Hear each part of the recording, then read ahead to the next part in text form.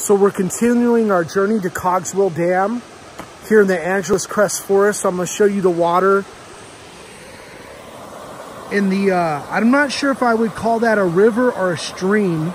Below, it looks more like a river. And of course, my uncle is way ahead of me because, you know, he can't wait. That's the thing. But just enjoying this walk, this hike through Angeles Crest Forest. It's amazing, it's beautiful, and I'm glad we're doing this because we're getting our steps in, our cardio, and it's just a beautiful area. I've never been in this area before. This is the West Fork in the Angeles Crest Forest. Uncle John. Oh, he's doing his own video. See that down there? What's that? I said, I'm taking a video of you while you're doing a video. Yeah. Uncle John, can you describe this area right here?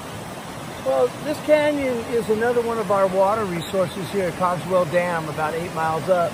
And this is actually a trout fishing area. They have certain restrictions here. Fly fishing is marked in this area, and barbless hooks. So, and I'm not sure what the rule is anymore about bait, but this is a place where they want to keep it the most natural.